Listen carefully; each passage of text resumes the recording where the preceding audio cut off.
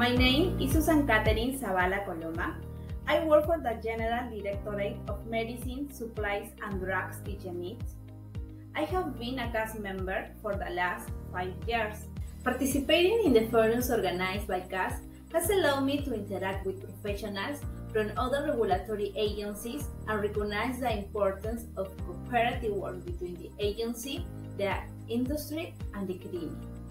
The forums improve my knowledge on current scientific and regulatory issues in the field of biopharmaceutical and allows me to exchange update information and meet professionals in the field.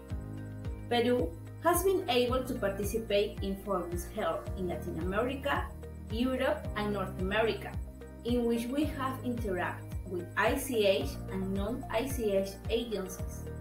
This has allowed me to learn about the scientific and regulatory advance in each region, the challenges faced by the agencies and the industry, and what actions have been taken to overcome them.